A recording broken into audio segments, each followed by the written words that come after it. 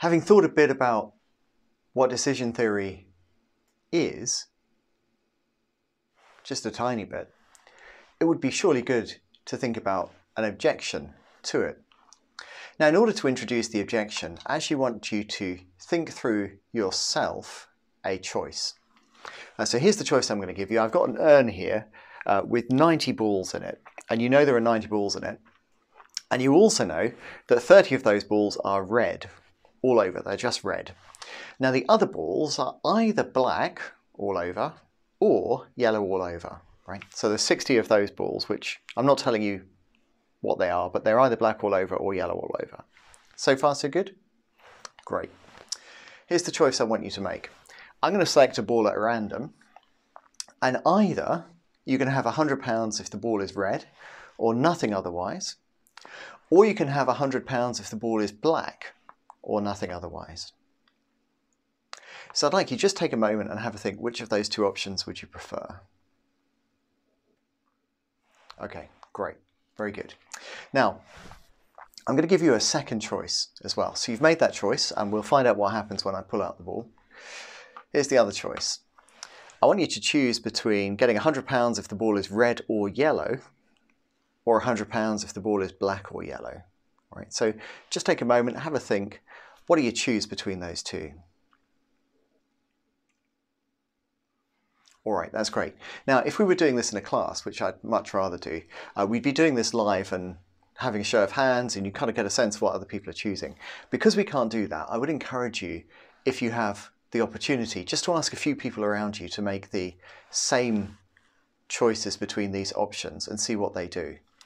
Now, what people tend to do in this situation is to take the first of these two options. So they tend to go for the red ball here, and they tend to go for the red or the black or yellow option here. Right. Now, in some sense, that's absolutely fine, because the options are balanced in such a way that you're just as likely to win no matter what you choose. So in some sense, there's no reason to prefer one over the other, or so you might think. But this combination of choices, so nevertheless, although there's no reason to choose one over the other, the fact that people do generally choose this one, they do generally go for that one, indicates they prefer this one. And you'll see later that we can make option 2 slightly more rewarding, and people will still tend to choose option 1. Right? And the same thing down here with these two pairs. And here's the second thing. In a sense, these options, this combination of choices with these options shouldn't really work, right? Because in this case, all we've done is added the same thing, all yellow, to both of the choices. But fundamentally, what we're really asking you is whether you prefer black or whether you prefer red, right? It doesn't really matter whether we do that with the 2 by itself or whether we add in the all yellows, right? It shouldn't really make any difference. Or so you might think, right? So this is known as the Ellsberg Paradox, after Daniel Ellsberg, an economist who lived a colourful life. I'll tell you a bit more about that later if you keep watching. He spotted that people would make this pattern of choices, and so they do. So they do. Right. Now, I want to tell you in this section not just about the Ellsberg Paradox, I also want to illustrate to you how you're going to present an objection. So you'll notice that in the task for the assignment this week, you're writing me a little 500-word essay. And in the 500-word essay, I'm asking you to introduce and assess an objection. I'm asking you for a little bit more than that, actually. I'm pushing it a little bit further. But the core of it is introducing and assessing an objection. And it turns out that some people on this course are still learning how to do that. And that's good, right? That's still learning how to do that. To be honest, I'm still learning how to do that, and I've been doing this for a while. I think I've still got room for improvement. But I think the basic pattern should be this. The first thing we need to do is to state the finding, and we've just done that. The next thing we need to do is to state the axiom it contradicts. And here we have to be careful. So sometimes people are like, oh, the Ellsberg paradox, this pattern of decisions, and you're like, I've done it, right? But you haven't really done it until you've identified what's the axiom that's being contradicted. That's what we need to do. Now, earlier when we were thinking about what preferences are, we mentioned the 4 axioms which are needed in order to derive subjective preferences and subjective probabilities and preferences. Right? So with these 4 axioms, we can think about subjective preferences and probabilities as constructs of decision theory. So now the question is, well, that pattern of choices which of these axioms has it contradicted? Is it the transitivity axiom? So is there some kind of failure of transitivity in this case? Right? Or is it the completeness axiom? What is it? At this point, I just want you to take a moment and have a think about this. So again, if we were in the class, you'd be turning around, talking to people, and I'd be encouraging you to go back to your notes and look in the handout to consider what the axioms are. So here what I'd like you to do, pause the video, just sit back, check out what those axioms are from the lecture note earlier, and then work out which one you think is being contradicted by the pattern of findings we've just observed, okay? Interactive. So hopefully you're going to be able to do this in a couple of minutes, and I will see you in a couple of minutes. Brilliant, well done. Okay, so if things went well, you correctly identified the independence axiom. If you didn't succeed and identified a different one, you're wrong, and so you haven't fully understood what's going on, so that's good to know. And if you couldn't do this, you haven't fully understood what's going on, and so that's good to know, right? That's good to know. I think it's always good to know what you don't know, and this might be a case of that, or maybe, well done, you got the independence axiom. In any case, this is the axiom that's being contradicted. Now, there's a complication here because I've chosen these axioms and these formulations of it because it was the simplest, clearest version I could find, right? And what you'll notice here is I'm not even stating the independence axiom formally, although Steele and Stefansson, my source, do that. So you can find that readily in the Stanford Encyclopedia of Philosophy there. So this is how I'm formulating the axioms. But what you'll know is that there are many different ways of formulating the theory that we're interested in, decision theory. We're kind of indifferent between the theories. So if you go back and read Ellsberg's 1961 paper, it's very brilliant and very readable, so it's well worth a look if you have chance. You'll notice that Ellsberg refers to the Savage formulation, Savage's textbook on statistics, where what we're contradicting is Savage's postulate 2, which Savage calls the sure thing principle. That's related to independence, but it's distinct from it, right? And it's actually not completely trivial to see how those two things are related unless you're super good at logic. So one of the complications you face here is that you're going to come across different formulations. When people tell you, here's my objection and it contradicts this axiom, it may not be one of the 4 axioms here. But what I'm hoping is that no matter what you're doing, you can relate it to one of these 4 axioms as formulated here. But it may be quite complicated to work out. That could be a problem that you have. And if you do have that problem, it's completely understandable, and the right thing to do might be to consider a different objection where you can more easily work out which axiom it is. In any case, we can't offer a objection to decision theory unless we're sure we've got a finding that contradicts one of the axioms. So we've got to be clear about what the finding is and the axiom it contradicts. But that's not quite enough because, you know, a lot of people are willing to take my word for it. Surprisingly, they're willing to say, well, you know, Steve said that this finding contradicts this axiom, so that's fine. But I often get things wrong, and so you really want to be sure and to explain in your essay how it is that the finding contradicts the axiom. Now, I chose this example, the Ellsberg Paradox, as my objection, partly because in this case it is kind of straightforward, right? So I showed you the structure a moment ago. We've got a choice between red or black, and then we've got a choice between red or yellow, or alternatively, black or yellow. That's the choice. And that is exactly what the axiom is telling us, right? If we prefer red over black, then we should prefer a bet where we win if it's either red or yellow to a bet where we win if it's either black or yellow. So you see how the pattern of choices here, if you choose option 1 and option B, you are going against what independence implies very clearly, right? Should be very clear. So that should be fairly easy to explain. It should not take too many words if you're choosing this objection, although I'd encourage you to research other objections and present a different objection.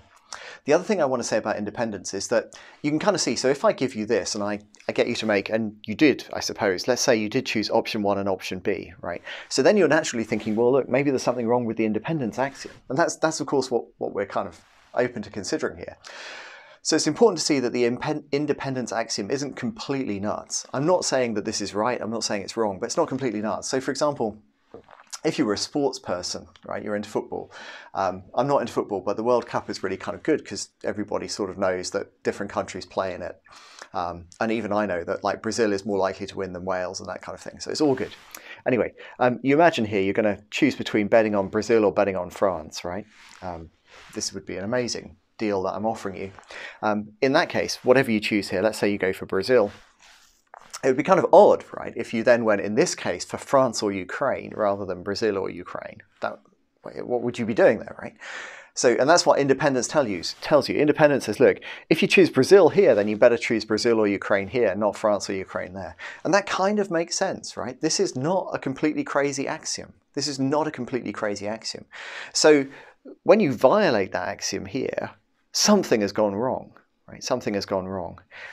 It's an interesting objection that we have developed here. All right. Now, here's my how-to objection. What's the next step here? I need to explain, if possible, why this thing is significant. Now, of course, not everybody will do this. There are different things that you might need to do in the assignment. It's a very short assignment, just those 500 words, no excess. So it might not be possible to squeeze in why it's significant. It might not be the most relevant thing, but it's a good thing to do. And so far, it's really unclear, right? So why is this axiom of independence so interesting? Now, the Ellsberg objection is important, I think, because it shows that people often have a kind of way of trading off uncertainty against risk, and indeed that people sometimes prefer less uncertainty. So if we go back to the bets that you were facing, why was it that you might be tempted to choose option 1 here over option 2? I think often people are likely to say, well, that's because I know that there's a 1/3 chance. So if I'm asked about the value of this bet, it's very easy for me to say, look, the value of the bet is worth about £33. So if you could choose option 1, you could have that for, say, £20. That would probably be a good bet, assuming that you value money linearly and you've got a lot of money to lose, potentially. You can afford the risk. Option 1 is worth about £33. Anything less than that, you're getting at a good discount. With option 2, it's a lot less clear. So it could be that 60 of the balls are black, in which case this is a really great option, or it could be that none of the balls are black, or it could be that 30 of the balls are black, in which case we're indifferent between these two. Now what we ought to do in this situation, I suppose, is think, well, we've got no idea how many of the balls are black, we've just got no information at all. So given the array of different outcomes, we can't regard any as more likely than the other. So this bet too is going to be worth 33. But that's a little bit harder to compute, and there's a lot of range of different possibilities. We're considering a wider range of situations. So it may be that option 1 here is more attractive because we've got a very clear idea about what we're going to do. And of course this is set up in such a way that option B has that same property. So with option B you're very quickly like, okay, 2/3 chance of getting that £100 here, 2 and 3. I know what the odds are, whereas option A, there is more uncertainty involved here, even if rationally you might think the risks are exactly the same, right? The expected payoff is going to be the same. So it looks like people prefer to know what the odds are versus being uncertain about the odds. They prefer that lower range of situations. And in fact, what's really interesting, Gia and colleagues did a study where they offered people bets which had higher payoff, but there was more uncertainty about what the odds might be, or bets with a lower payoff where there was less uncertainty about what the odds might be. And they found that a significant proportion of people tended to go for the bets with a lower payoff, right? So in effect, you might say they were taking greater risks, but they knew what the risks were. They didn't like a situation where they were surely taking less risk, but they were unclear the extent of the risk they were taking. In fact, I'm going to pause over this because this research was even more interesting than that. What these researchers did was to first of all give a group of participants a series of chances to play a lottery where they created Ellsberg-like situations so that they could observe the Ellsberg effect. But they then educated their participants about the Ellsberg effect and about how it had cost them money, right? So they're like, oh, look, if you'd have chosen these different options, you likely would have earned more money here. And this was an experiment where people actually handed over real cash, right? Not like my lectures, I'm not handing over the real cash here, sorry about that. So people are getting real cash and then they're being told, look, do you know what, you could have got quite a bit more here, right? Do you know what? And it's this Ellsberg paradox, a lot of people fall for it and they're kind of, you know, they're really briefed on this. And then they're told, oh, hey, let's play this again, right? Let's do it again. So it's kind of a nice idea. What happens if you inform people about this Ellsberg paradox, show them how it's actually costing them money? Will they behave differently? So here's what they did. Here's the structure of their lotteries, right? I'm just giving you one example of these. So here we've got a 50-50 chance of getting $5, so worth about $2.50. Very good. Now, over here, we've got a chance of getting $18. We don't know what the chance is, but we know it's at least 1 in 4, and it may well be higher. It could be 3 in 4, it could be 1 in 2, we don't know. Right? So what's that worth? Well, the absolute minimum that this could be worth is a quarter of $18, which I think is $4.50. So here you've got $2.50, and here you've got at least $4.50. And given that we don't know where the middle is, and we have no further information at all, if that's right, then rationally we should think this is worth about $9, right? This is worth about $9. So it could be $4.50, it could be $9, it could be all the way up to $13.50, but it's certainly worth quite a bit. So on the face of it, if you're choosing between these two, this looks like a good bet. But if you have an aversion to the ambiguity, you could be drawn towards the 50-50, which is more certain. Now, these are very smart researchers, so they also noticed that there's potentially higher level of risk in the second bet versus the first bet. So they also offer a series of lotteries that just evaluate participants' aversion to risk. So if you're aiming to maximize returns, definitely take the second bet. You're going to come out of the experiment with more money, almost certainly. But if you're very averse to coming out with nothing, right, then you might take the first bet, because you're risk averse, right? Assuming that you have a kind of linear preference concerning money. Each extra dollar is worth the same amount as that first dollar that you've won. Okay, so very simple structure. So we're going to give a series of experiments with different odds where you have a chance to gain more if you're accepting the ambiguity or not. Teach about the Ellsberg, and then give another series of lotteries. What did they find? Well, they found two main things. So one is that educating people about the ambiguity attitude did indeed result in people being more willing to accept lotteries involving uncertainty about what the risks were. So there was a significant difference. These are the two groups post-training compared to pre-training. What you find is that people are significantly more likely to go for the ambiguous but more rewarding lottery. What you also found, which is kind of interesting, is that people also became less risk averse after the training, which is kind of irrelevant because the training wasn't about the risk. So they conclude that awareness of ambiguity aversion, so the Ellsberg effect, reduces it. That's true, so that's good, but it didn't disappear entirely, so there was still a certain amount of ambiguity aversion that they could measure, firstly. And secondly, participants also reduced the aversion to risk, which is kind of irrelevant. So it seems like, why would you do that if you're being educated about the Ellsberg? What we can say here then is that the Ellsberg effect is sufficiently robust that even after you've been educated in it, you will still find a measurable amount of its this ambiguity, aversion to risk. So it seems like this finding is kind of significant. It's telling us that people are really interested in two things. They don't treat them as the same. On the one hand, how risky is this choice? What are the kind of payoffs? On the other hand, how uncertain is the reward structure?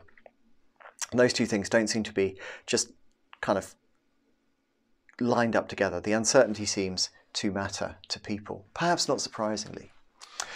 Now, the last thing to do, and this is not optional when we're considering an objection, is to think about, well, how might people respond to the objection? So what you'll notice is that there are many objections that have been offered to decision theory since the 1950s, I guess, or perhaps even a bit earlier, certainly since the 1950s. And none of those have been regarded as this like decisive game over moment. So we've learned a lot through the process of objections, but we've also learned a lot through considering responses. So as a first response, we ought to consider how Ellsberg himself thought we ought to respond. But just here I thought I would insert this interesting anecdote about Ellsberg's life, because Ellsberg was this really interesting researcher. So back when he was doing research in decision theory, this was partly sponsored by the military, and it was thought to be useful in various applications. So Ellsberg, later, after he did this work on his paradox, he was working in the Pentagon. And he came across, in the course of his work, some papers which outlined in quite a lot of detail the way that the US government had made decisions in the Vietnam War.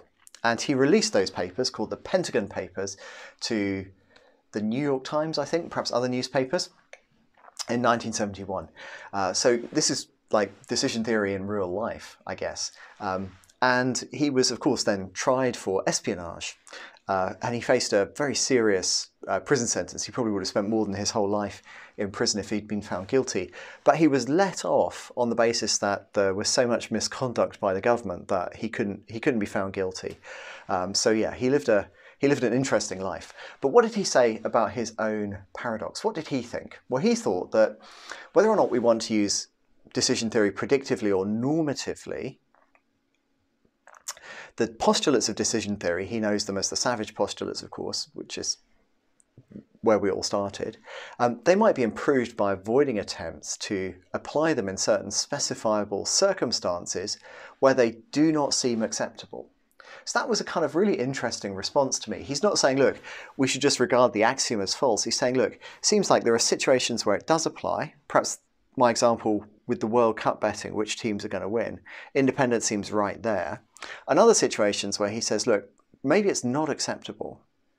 So I guess he's saying that maybe independence just isn't right in these situations. Maybe we should think about, because he's talking about predictive and normative, so maybe he's thinking like there isn't like anything irrational or any failure of rationality in being averse to these uncertainty. So that was his thought. Now I like this because it's a nice nuanced response. It's kind of subtle, but it does lead us to say there is a problem with decision theory. We're going to have to do some pretty serious work if we want to say, look, it doesn't really apply in all situations but just in these small ones. Well, what then is our story about preference? What's our story about subjective probability and about how decisions are made? So it's nuanced, but it's still creating pretty major problems for us theoretically. A more robust and direct response might be inspired by many of the researchers in this area, so I've already mentioned von Neumann and Morgenstein, who think of this as a way of defining rational behaviour. So suppose we think that with an account of decision theory and later game theory, we want to put those together and we want to define rational behaviour. Should we be worried by the Ellsberg paradox? Well, we might take the line that Davidson takes. The laws of decision theory, says Donald Davidson, the philosopher, are not empirical generalizations about agents. What they do is define what is meant by being rational. So here you might think, inspired by Davidson, we could take a hard line. You might think we're going to say, look, the Ellsberg paradox shows that people are not rational. But that doesn't show that there's anything wrong with decision theory, because decision theory was trying to characterize what it is to be rational. Now, I think that response raises two questions. The first one is whether it's really true that people who take a less ambiguous but more risky option are actually behaving irrationally. Right? Is that somehow a wrong thing to do? And it's sort of hard to insist that it is. So I'm open to the thought that it might be, but I don't think you should just assert that. There's nothing special about the axioms of decision theory that mean they're obviously right.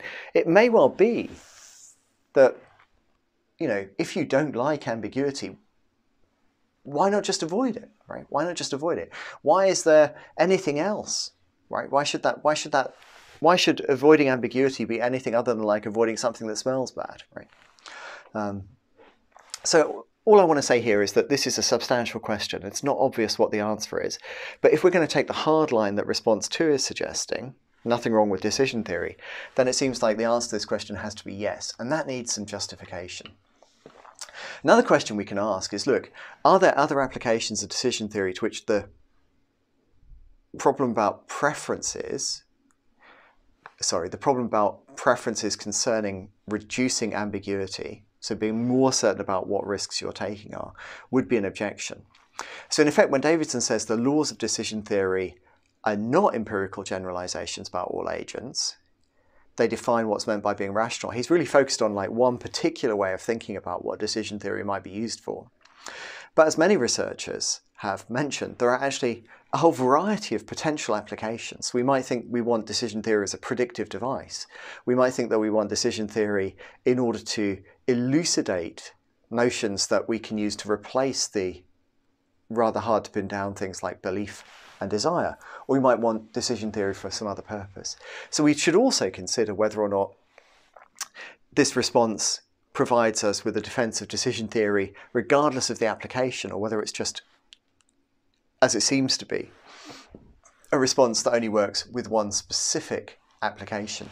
In which case I think this is an interesting response, because once again it shows us that whether or not we have an objection to decision theory may very much depend on what we are using decision theory for, the particular application that we have. If we're applying decision theory to characterize being rational, maybe this isn't an objection, I don't know. If we're applying decision theory to making predictions about how ordinary agents behave, it looks much more likely that this will be an objection. So there we go, very good. We've considered responses. So at this point, we've done the whole how to objection thing, but it's always possible to go a little bit deeper. It's always possible to go a little bit deeper. So how might we do that in this case? Well, suppose we were convinced by that normativist response. Decision theory is just characterizing what it is to be rational. How could we then try and build on this kind of objection? Well, we might go to some research by Mandler. So you're probably going to look at the 2005 paper, because I mentioned that here because that's much easier to find. 2001 is a book chapter, essentially covering the same argument. So Mandler makes an interesting argument which is different from the Ellsberg Paradox objection. So this would be an argument that might take us a bit deeper, but it's a much harder argument to understand. In essence, Mandler argues what I've quoted here. She says, look, we've got two axioms, completeness and transitivity. Right, so transitivity says that if you prefer A to B and B to C, then you better prefer A to C as well. Whereas completeness says if I give you any two options, you better have a preference between them. Right? You can be indifferent between the two, but they have to be comparable. So you can't just say, look, they're completely incommensurable. World peace, lifetime supply of chocolate. You can't say to me, Steve, they're just incommensurable. I can't possibly express a preference as between the two. Always got to have a preference. So what Mandler says is, look, if we try and justify these axioms, we can justify completeness if we're trying to think like preference is a matter of just a sequence of choices, right? So then we sort of have to have completeness. That's fine. We can also justify transitivity if we're thinking about well-being, right? So there is genuinely something wrong to prefer A over B, B to C, but then to prefer C to A. People can generate a Dutch book against you. But what Mandler notices is that the justification for transitivity doesn't work in the same way as the justification for completeness. So people might, in many ways, fail to have anything wrong with them and exhibit perfect transitivity as long as they don't obey the completeness axiom. That might be okay. On the other hand, once we insist on the completeness axiom, it's not clear that we can also get the argument for transitivity. That's why Mandler says convincing arguments for the axioms taken together cannot be assembled on either definition. So I think this is a really interesting alternative to the Ellsberg paradox as an objection to decision theory, because it seems to directly target the idea that the normativist has, that Davidson has, that decision theory provides a characterization of what is rational. On the other hand, that's a far more difficult thing to understand and far more advanced.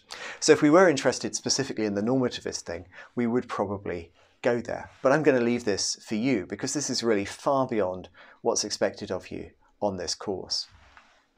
So here's where we are with our objections. It seems to me that we want a little bit of nuance in our thinking here. On the one hand, we know that decision theory and, as you'll see, game theory, usually those things are kind of combined in a way, they're really one thing.